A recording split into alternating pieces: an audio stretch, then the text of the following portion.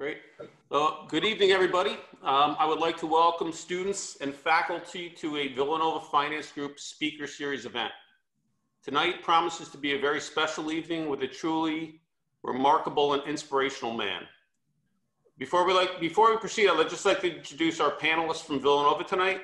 We have Dr. Joyce Russell, Dean of the Villanova School of Business; Rohan Parekh, a Senior Applied Quantitative Finance major and co-president of VFG; Liz Ford, a Senior Finance major and president of Villanova's Women in Finance Society; and Madhav Pandya, a sophomore future finance major, who is actually responsible for helping set up tonight's call. He read Mr. Schwarzman's book, and he called his office and said he'd like to ask him some questions. So truly remarkable. I would also like to introduce, who'd like to introduce our speaker for tonight. It's my pleasure to welcome our university provost, Dr. Patrick Majidi. As Villanova's Chief Academic Officer, Dr. Majidi is responsible for setting and prioritizing the university's overall academic mission. He is the second-ranking officer of the university and leads in the absence of the president. Dr. Majidi previously served as the Dean of the Villanova School of Business and holds the rank of Professor of Strategic Management and Entrepreneurship. Prior to academia, Dr. Majidi spent 15 years in the steel and mining industries, where he founded 2 successful companies and held a variety of roles, including CEO. Please join me in welcoming Dr. Majidi. Thank you, Professor Padovano.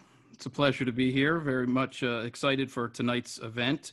Thank you to all the students that you mentioned for their being entrepreneurial in their efforts to get this set up and connecting with Mr. Schwarzman. We're very lucky to have him here tonight, and I'm excited to be the one that gets to introduce him to everyone.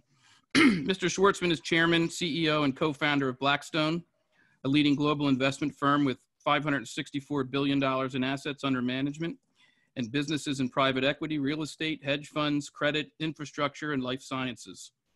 Together with his friend and co-founder Pete Peterson, Mr. Schwarzman built Blackstone into the leading global financial institution that it is, focusing intensely on culture, hiring great talent, and establishing processes that allow the firm to systematically analyze and evaluate risk. Both he and the firm are known for the rigor of their investment process, their innovative approach to deal making, the diversification of their business lines, and a conviction to be the best at everything they do. Mr. Schwarzman, a graduate of Yale University and Harvard Business School, is a member of the Council on Foreign Relations, Business Roundtable, and International Business Council of the World Economic Fund. He was named one of Barron's world's best CEOs in 2019, one of Forbes' top 50 world's most powerful people in 2018, Forbes' most influential person in finance in 2016, and one of Time's 100 most influential people in 2007. My favorite, though, is when I was with an alum recently, a very successful private equity guy. He said that Mr. Schwarzman is the GOAT of private equity, the greatest of all time. So that's high praise indeed. In both business and philanthropy, Mr. Schwarzman dedicates himself to tackling big problems with transformative solutions, an approach that certainly resonates with our Augustinian community. As an active philanthropist, he uses the skills learned over a lifetime in finance to design, establish, and support impactful and innovative organizations and initiatives. He has a history of supporting education, culture, and the arts, among other things, and has donated more than $1 billion to help things such as the Center at the University of Oxford to redefine the study of the humanities for the 21st century. He established that, created a new college at MIT dedicated to the study of artificial intelligence, built a first-of-its-kind student center at Yale, renovated and expanded the New York Public Library, and founded an international fellowship program, the Schwarzman Scholars, at Tsinghua University in Beijing to educate future leaders about China. Mr. Schwarzman's New York Times best-selling book, What It Takes, Lessons in the Pursuit of Excellence, shares impactful episodes from his life to show readers how to build, transform, and lead thriving organizations. Please join me in welcoming Mr. Schwarzman to Villanova. Welcome.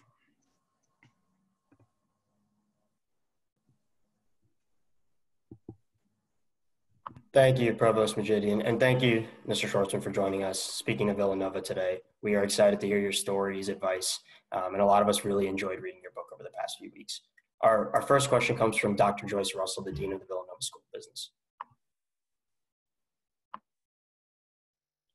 So I just wanted to say I loved your book and love leadership books, and I thought you just gave incredible examples and great tips.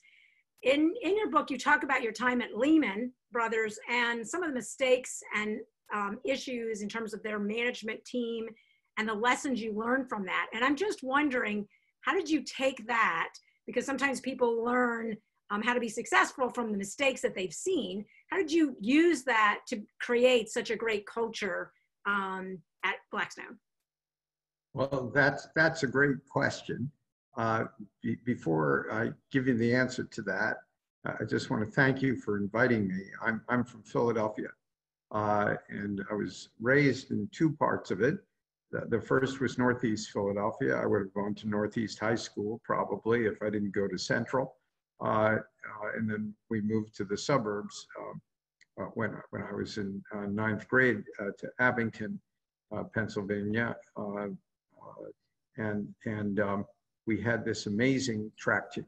And we won the state championship. And the people at Villanova were nice enough to let us periodically come across town and train on your track with these heroes, these idols of ours, because Villanova in 1963, 4, and 5 had one of the best teams in the country in track. The coach, I think it was Jumbo Elliott, and you know, amazing sprinters, Olympic champions, as well as distance runners, especially in the mile. And to be in the 10th or 11th grade and be on the track side by side with these icons in America was such a overwhelming type of thing that I developed enormous appreciation for the spirit at Villanova. And so that's one of the reasons I accepted this today, because it's a lesson for everybody that if you're nice to people who have talent, you know, they pay it back in a way. They're loyal, they're appreciative. So it's a good thing to do and be nice to other people. So that wasn't the question, but that was a random answer, not to the question. But, it was a good one though, too. Right, for a start. But basically, you know, what I learned is that you can have extremely talented people, like we did at Lehman, you know, pound for pound, and people weren't overweight back then. We still were really amazing as a firm. However, if you have a defective culture, if you have poisonous internal politics, a lack of cooperation, everybody for themselves kind of attitude, then you can be outperformed by other organizations that don't have so many gifted people working together as a team. And I watched people who are older than myself make critically wrong decisions out of their own personal self-interest. And I vowed, I sold the firm actually when it was in financial trouble to the American Express Company.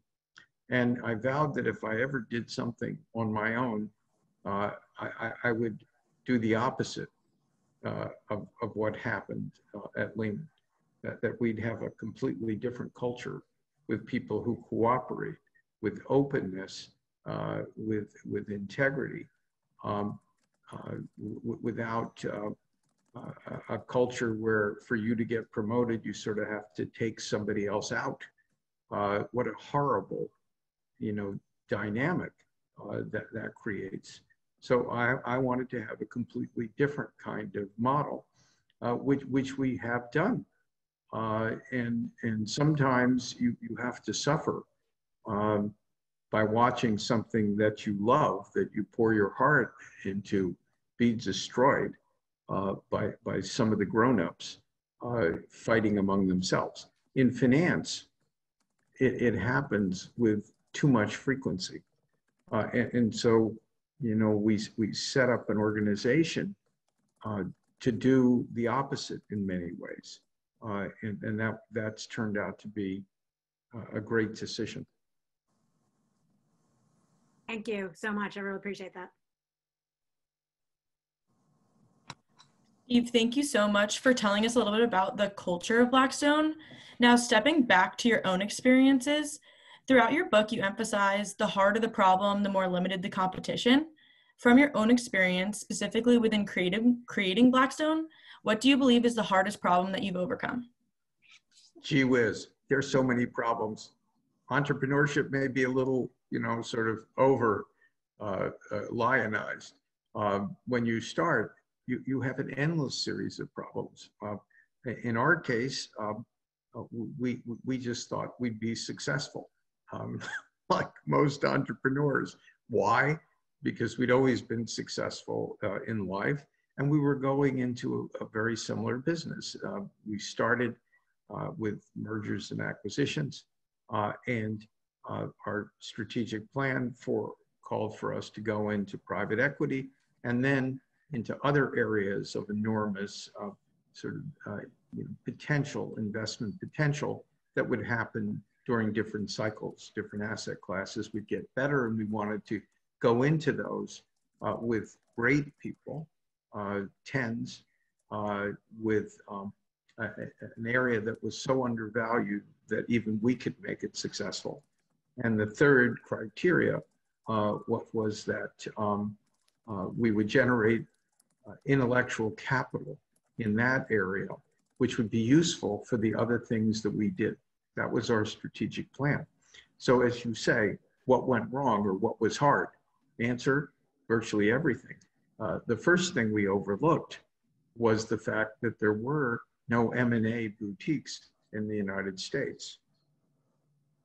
This was perhaps a fall short because we set ourselves up as an M&A boutique, and we sent out about 500 letters announcing the firm, and we thought we would be flooded with business. Why? Because at Lehman, we had the most active M&A department. Goldman Sachs did more aggregate volume. I was running that at the end. My partner had been the chairman of Lehman. We're always busy. How could we not be busy just because we changed office locations? Well, the answer is nobody wanted to hire us. This was shocking. You ever send out 500 letters and it's like the mail didn't get delivered? Not a phone call, not a note. You want to know what problems are? That's a problem. So what we did is we called everyone, and those that would take the call, and the best we got is, well, we don't have anything going on now, but we might consider you. And eventually somebody did, and they paid us $50,000 for a small assignment. I must tell you that I never had a legal bill less than $50,000 when I was at Lehman Brothers. And this was our revenue, for like the first 6 months. There's nothing more frightening than starting undercapitalized. We had $400,000 and watching that go down to try and approach zero. So we got, the fact that everybody would hire us because we were the same two people, but we didn't have a name. We didn't do what the market was expecting. So we pioneered a whole asset class, and pioneering a whole asset class is harder than you think. The next thing that we got wrong was when we went into the private equity business. I set an objective of $1 billion, which would have made us the third biggest group in the world. I forgot to take into account that neither my partner nor myself had ever made a private equity investment. I didn't think that was a big deal. I had worked with the few firms that were doing that. It didn't look too hard to me. But we sent out about 400 offering circulars, and once again, nobody responded.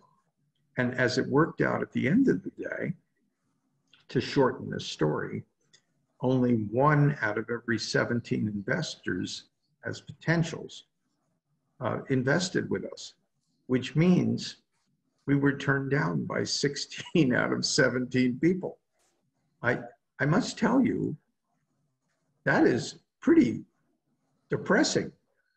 You know, you wake up in the morning and you know somebody's going to throw, you know, sort of bucket of cold water at you, and maybe more than once a day.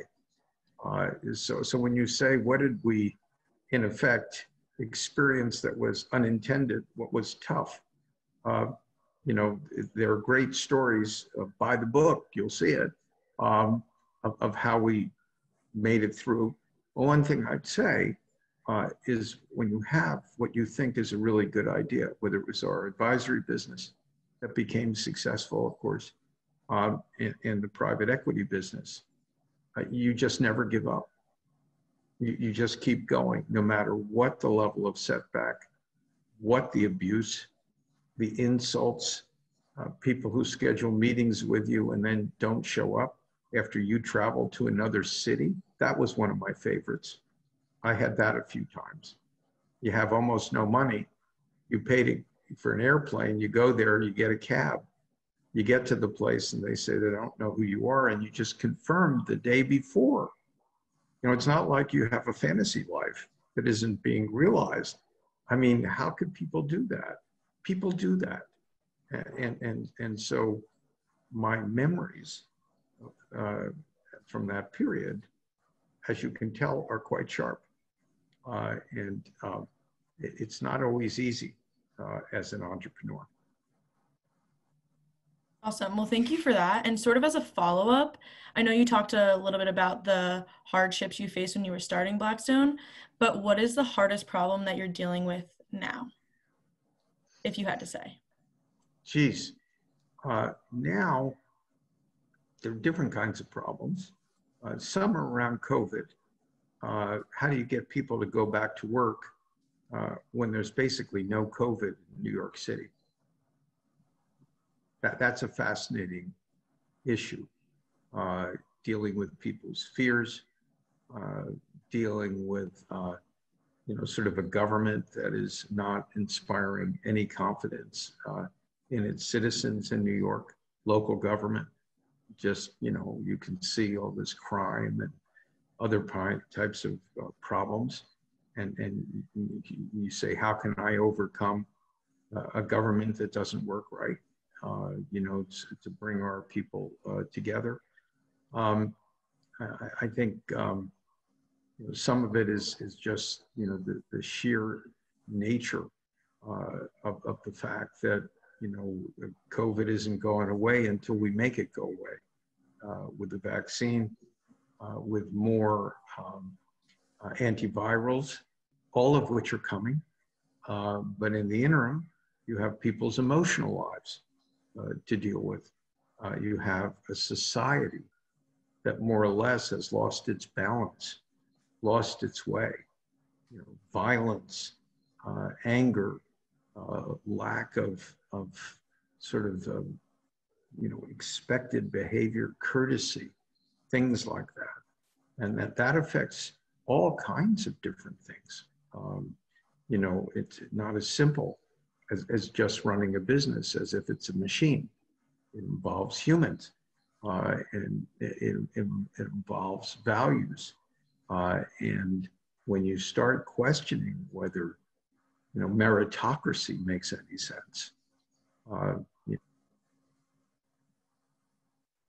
as a concept, what are you all doing there, right? You're trying to get trained so you can do well. If a chunk of society says, I don't want you to do well, that's unfair. I don't think it's unfair. But what we're dealing with now are some concept of core beliefs in the society are being debated. And so when you ask me what the biggest issues are, it's not finding good investments, because it's a little harder because prices are higher, but we always find a way to do interesting, clever things. And there's always some place in the world where we can do that. And we can still recruit. We typically get about 21,000 people looking for 88 positions. My math skills are not good enough to know what that percent is, but it's I think it's like 0.3%. So pick your best school in the world in terms of tough to get into, and it's a lot harder to get hired at Blackstone. But those types of normal business issues, raising money, we still raise a lot of money, are things you can cope with, you can adjust, you can focus. The biggest issue business-wise is the world's moved into two classes: disruptors and disrupted. And any asset you own, some of it used to be sort of safe for 5 or 10 years. Something like Coca-Cola, forever. All of a sudden, nothing is predictable, nothing is safe. Everything can be challenged, as a result of technology and other reasons.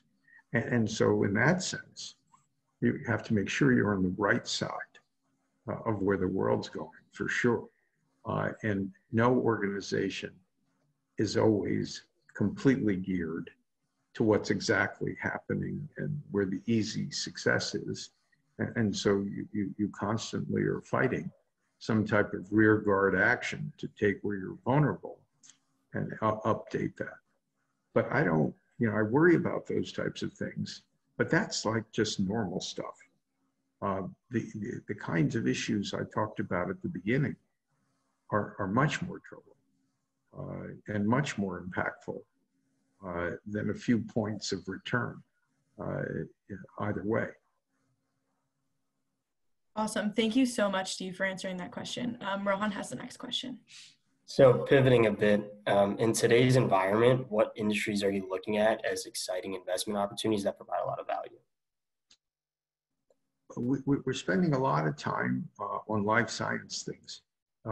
We decided several years ago to pioneer major initiative in that area.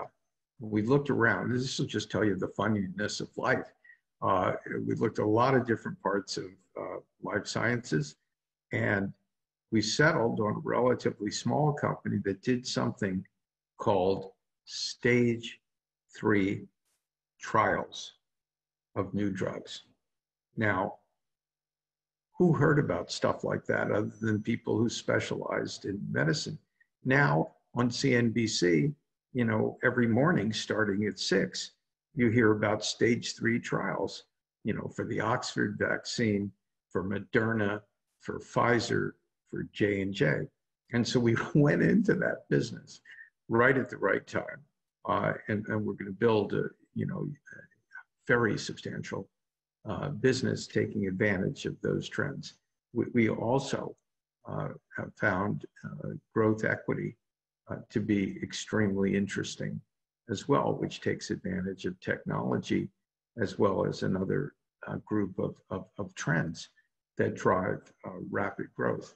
And so those areas and technology generally, which you can play in different ways, from buying things as seemingly pedestrian as warehouses, because warehouses are needed to distribute the supply chain of goods from companies that are selling virtual goods like Amazon. And almost every retailer now needs a major presence. And we've bought 1 billion square feet. I don't know whether you know how big 1 billion is of square feet. I'm not sure I do, but it's a lot. And we're the largest owner now of warehouses in most parts of the world. And so there are a lot of interesting areas to be involved with.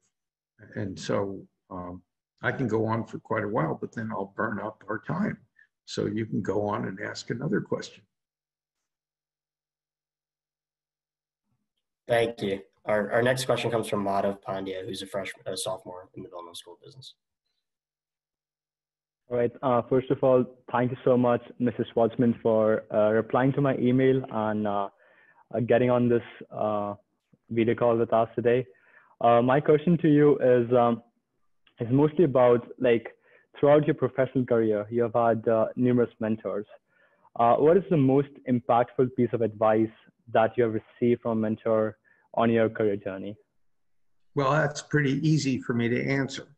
I was going to drop out of Harvard Business School in December of my first year. I found it pretty boring. All they were teaching, I thought, in every different area, was that everything relates to everything. In other words, if you're making a product and you design a good product, but you can't produce it, then bad things happen to you.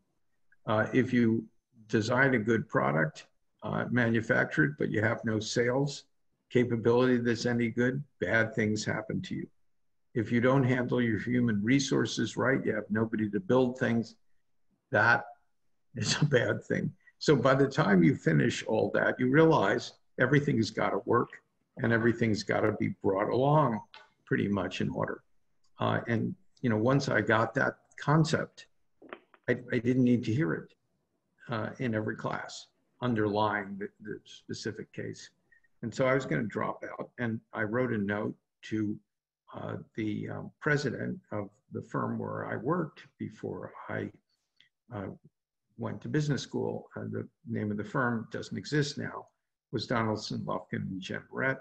And the person I wrote the letter to, there were letters then, not emails, was Dick Generette.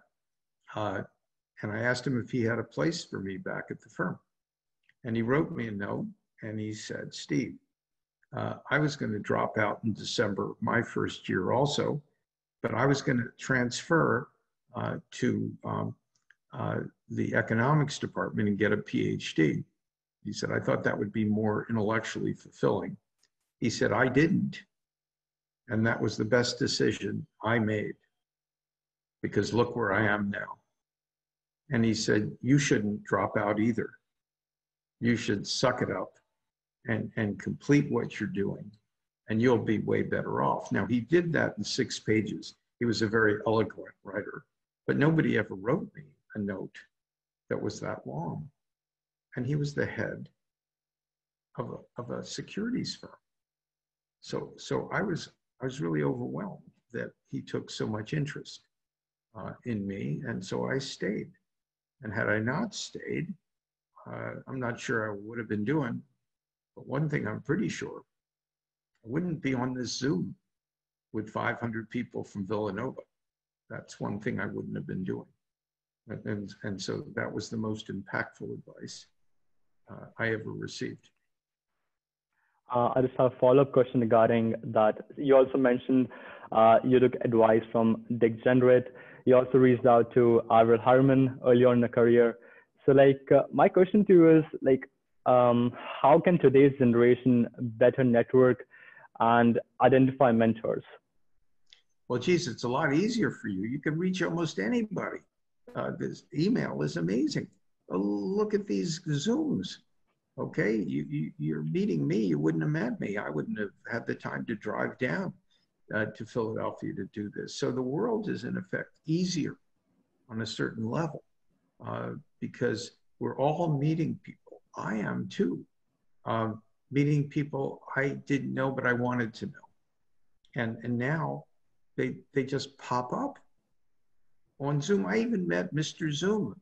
I talked to him for like an hour and a half a month ago.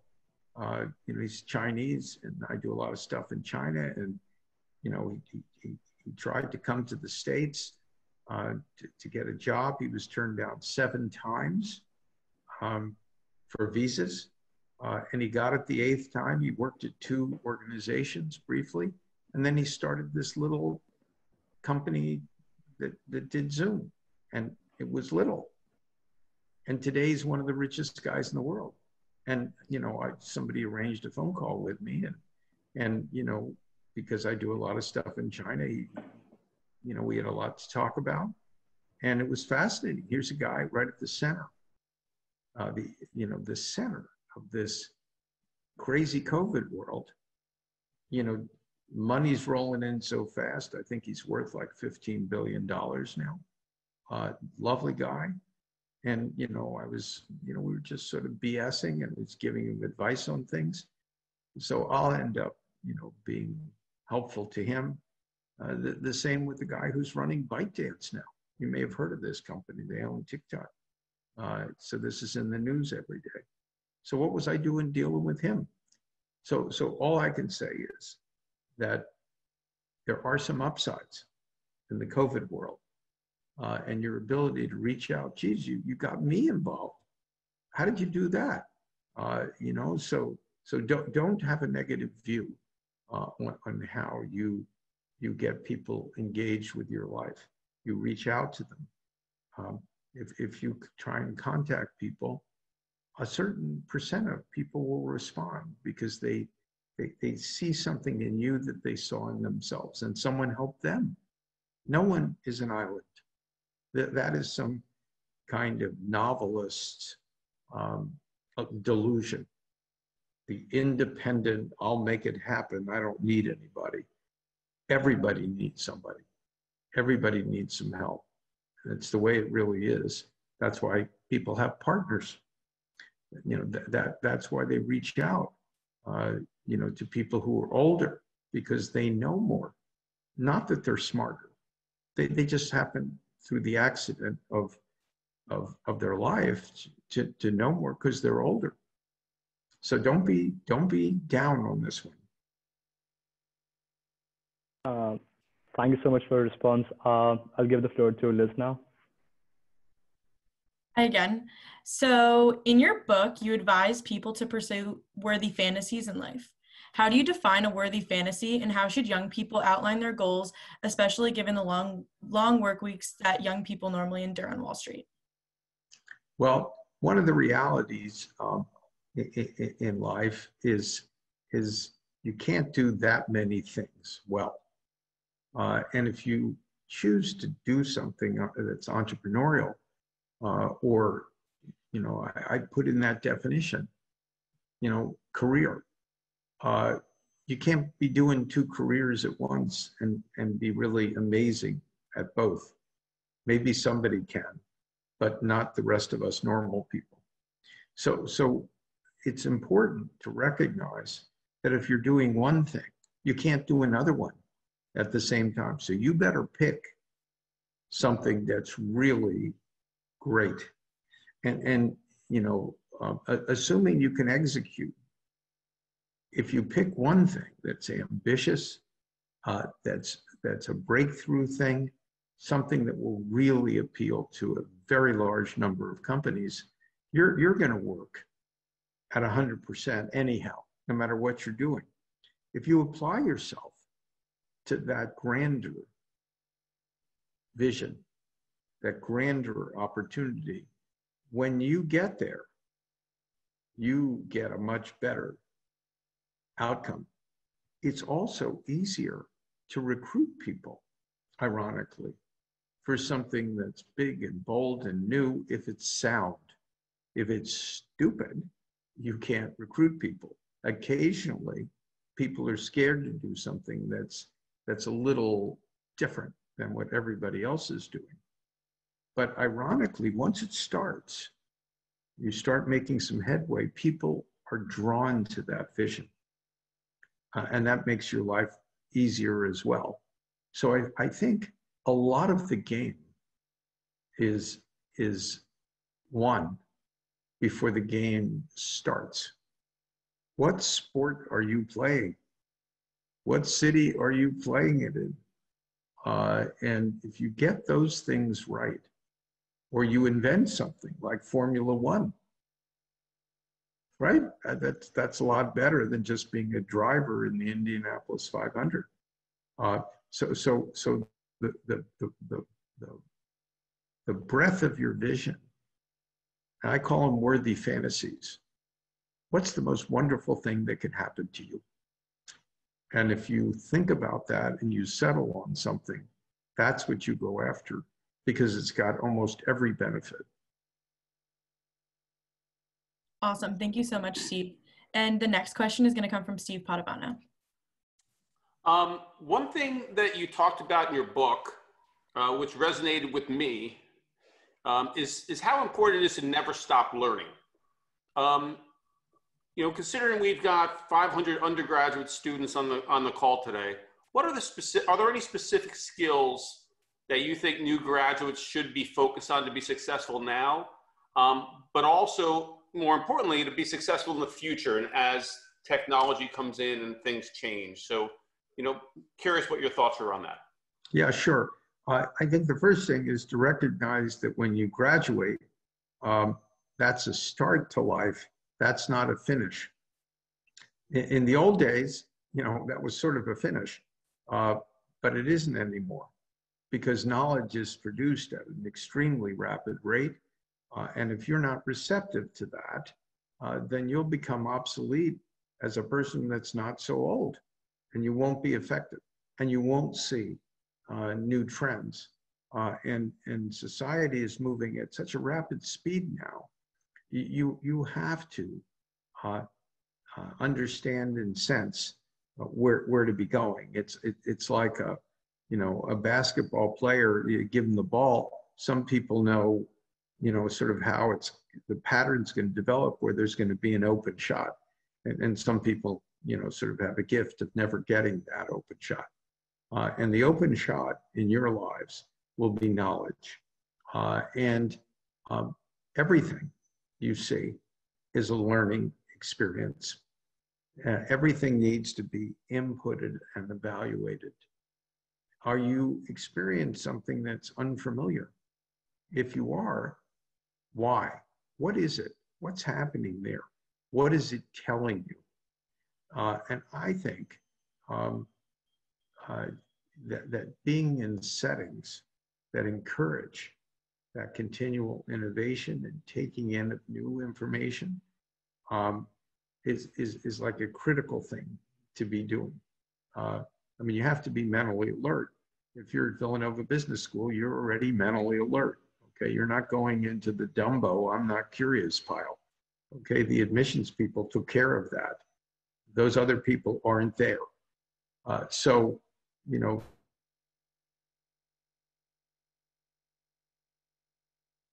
keeping that openness alive is absolutely critical, because it's like in a way it's like a quarterback that drops back for passing. He doesn't see anybody open. You wait for a tiny bit, and all of a sudden there's somebody open that you can hit.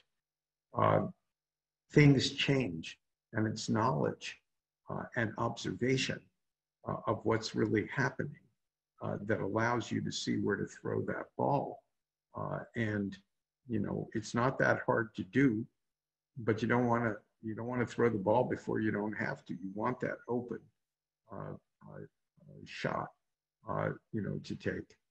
So I don't know whether that's responsive to your question. No, that's great. Thank you. Rohan? Yeah, thanks, Steve and Steve. One thing that I liked a lot from your book was when you found was pretty interesting is that when you're discussing the acquisition of Hilton, you mentioned that there would be a big problem if the whole world just immediately stopped traveling.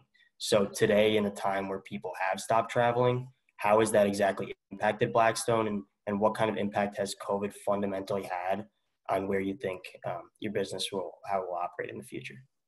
Well, we used to be, I guess 3 years ago, the largest owner of hotels and hotel rooms in the world. Today, we have very, very few. Did that turn out to be a good decision? You bet, right? because now nobody's staying at hotels. Nobody's really traveling. They're doing day trips. Car sales are almost at records. Used cars, prices are up higher than they ever were, as a percentage in a year, because people want to go places. They don't want public transportation, and then they want to get home. Now, you say, how does that affect us? Hotels are cyclical. You just happen to mention hotels. So I'll do a little hotel riff for you. That these are cyclical assets. They're like office buildings with 10-year leases, except they're one-night leases. So they have enormous volatility. And when you have one of these huge dislocations and people don't travel, if you're not financed correctly, you'll end up going broke. And depending upon how long that dislocation is occurring. And so for people like ourselves, fortunately for us, we're out of the vast amount of that exposure. And we will go back in at a certain point and build again a very substantial position. But you have to have the timing be right. So COVID is creating a dislocation, both positively, for the people delivering food and Amazon and sort of Microsoft Teams and all kinds of positive things, but it's also creating enormous dislocation on the downside, and investing in that. The prices are a little higher because people thought things were going to get better faster. I think they'll find that it'll be, it'll take till at least sometime in 22 where the world starts feeling right, because you have to get enough vaccine and other antivirals so that the world can really get back to where it was without people being scared. So that'll provide a lot of opportunity. Awesome. Thank you, Steve. So our next question is about your philanthropy. So how has your commitment to philanthropy impacted your investment decisions and the way that Blackstone as a whole invests? Well, that's an interesting question because I've given away a lot of money so far, and I'm lucky I still have a bunch left, and you really can't take it with you. And if you try and take it with you, somebody else will give it away. So there's only so much your family and friends need. So I actually, despite the scale of what I've done, I don't look at myself as a philanthropist at all. It's not what motivates me. Basically, taking my hard-earned money and making it go away. That isn't the motive. My motive is to create wonderful things that help people and solve problems. Just like at the firm, every time we start a new business area, it's really exciting. And what we're doing is we're creating something. We're marshaling people. We're taking advantage of an opportunity. We're raising money. We're creating something that didn't exist. And in every one of my major charity things, I'm addressing a problem that I think is really important, where I have some unique key to helping. So when I started this program in China, which we called the Schwarzman Scholars, like the roads, where we attract people to go to China, and built a college there, that looks like a Chinese courtyard house, and it was voted the best Asian education building or something the year it was built, and I was trying to address the issue of a rising China and a slower growing United States, and the kind of friction that would develop. And I wanted to start something that would be a bridge between the different cultures. I wasn't trying to give money away. Somebody was trying to get some money from me, but you know, everybody always tries to get some money from me. That's not like a new thing. That how important was that task that I thought up? I thought it was critical. I just had this very strong sixth sense that between China and the United States and the other Western countries, there was going to be a lot of friction.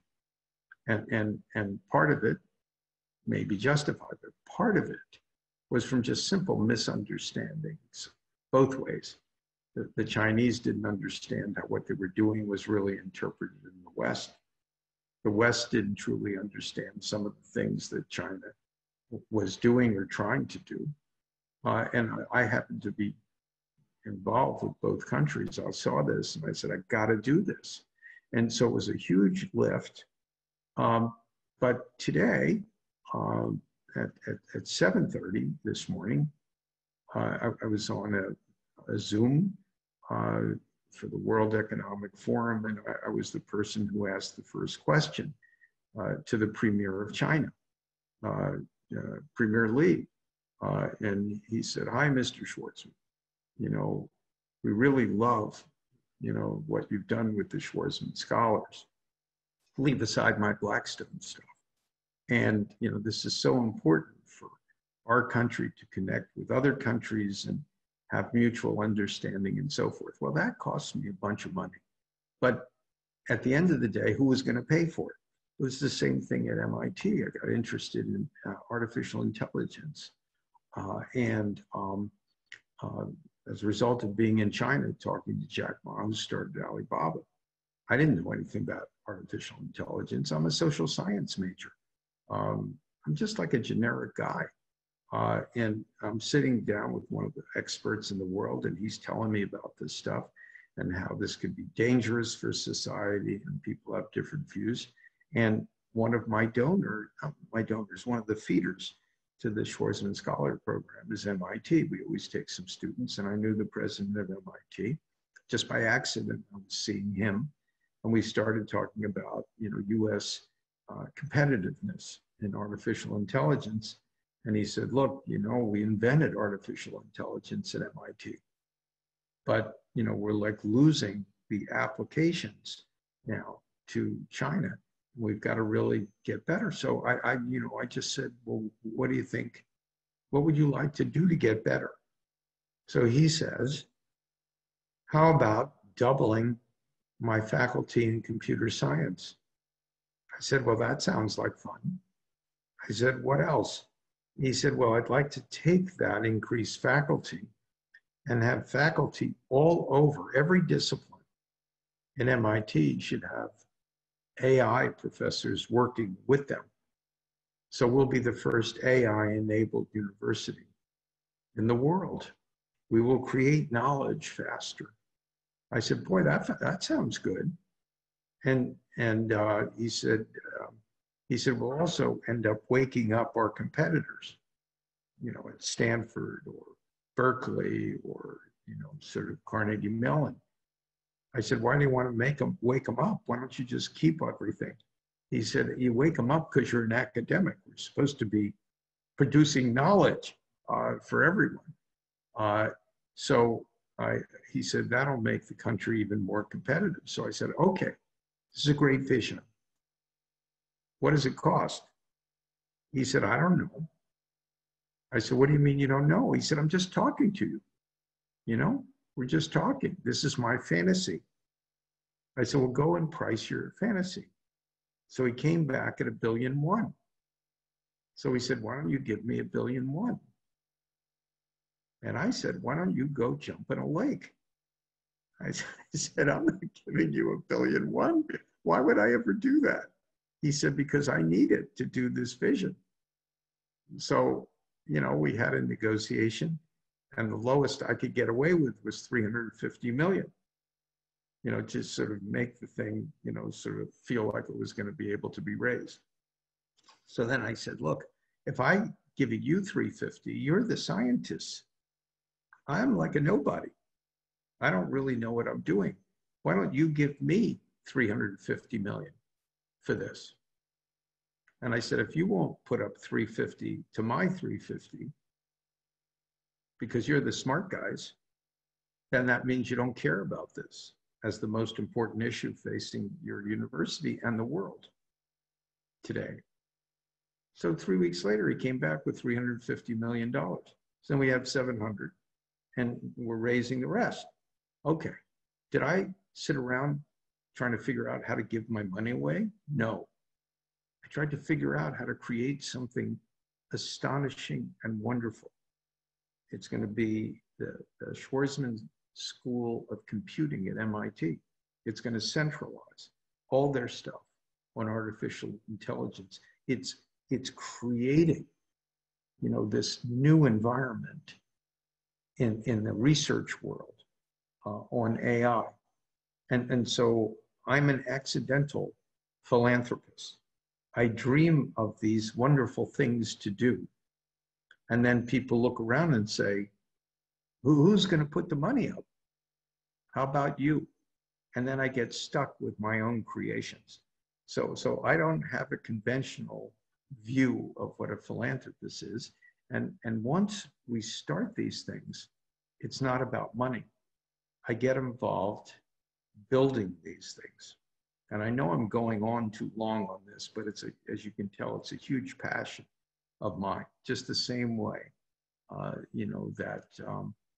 that I started Blackstone. I was involved starting a company called BlackRock, which is the largest money manager in the world.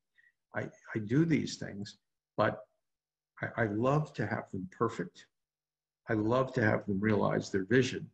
They just accidentally require large amounts of money.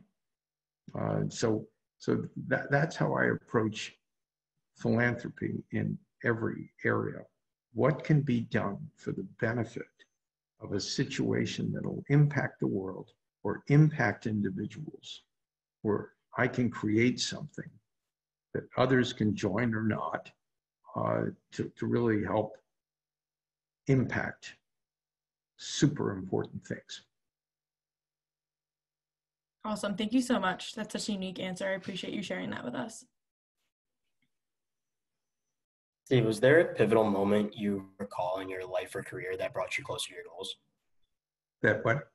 Was there a pivotal moment that you recall in your life or career that brought you closer to achieving your goals? No, I have all kinds of goals. So there's always something that's sort of a moment where I create that goal. There's always some breakthrough in an area.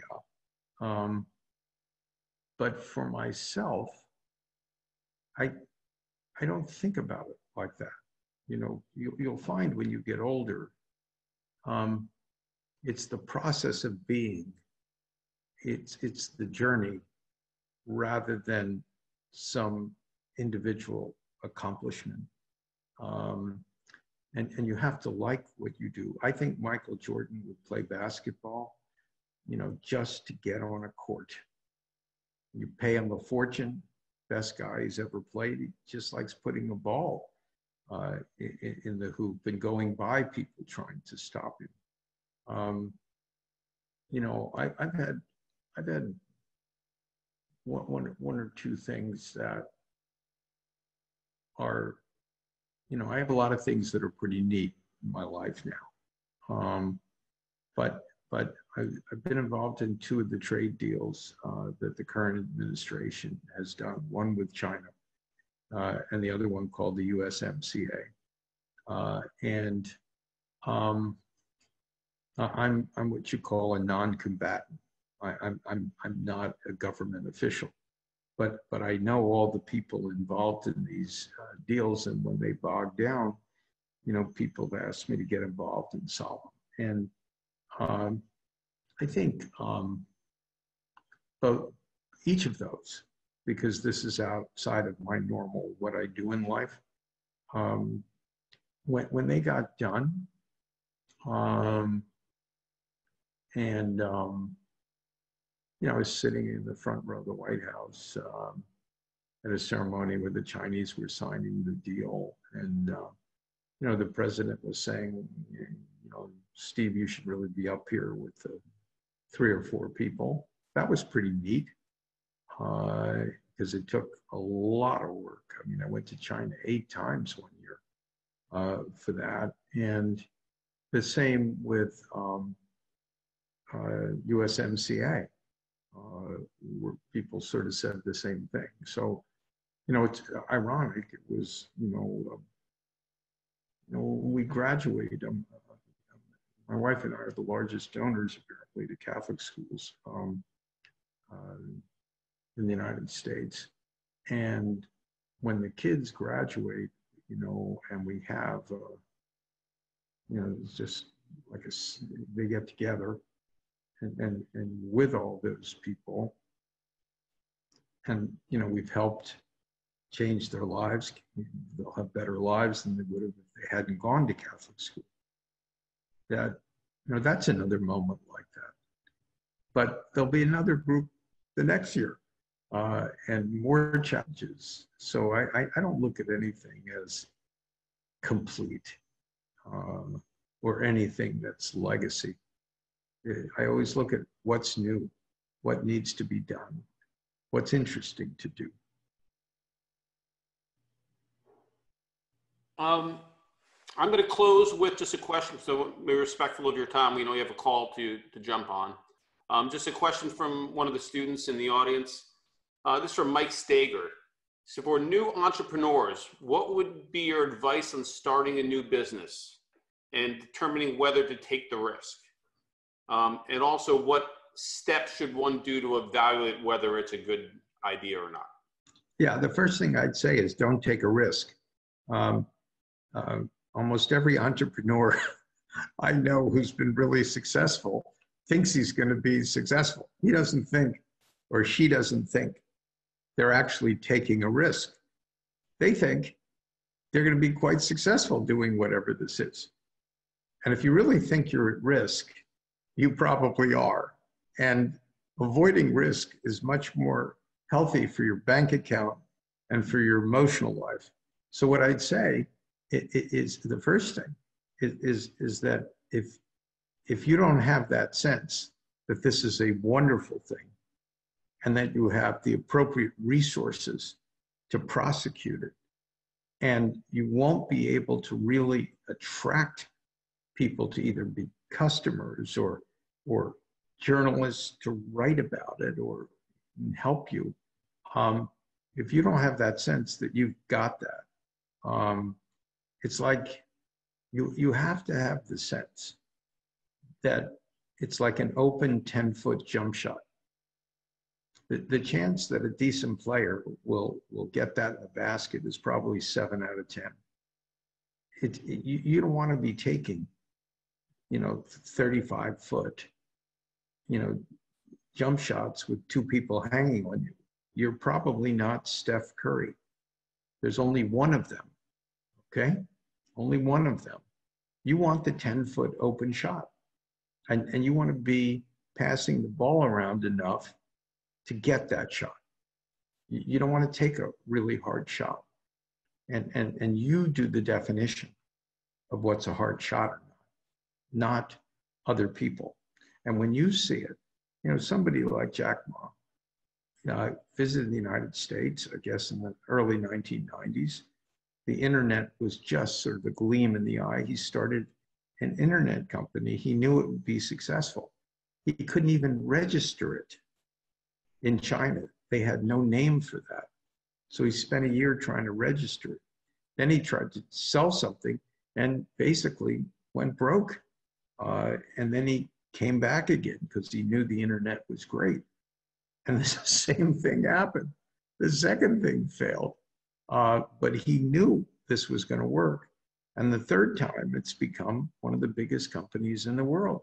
And Jack, I guess, is one of the 10 richest people in the world now because he knew that was going to happen. So I don't know, Steve.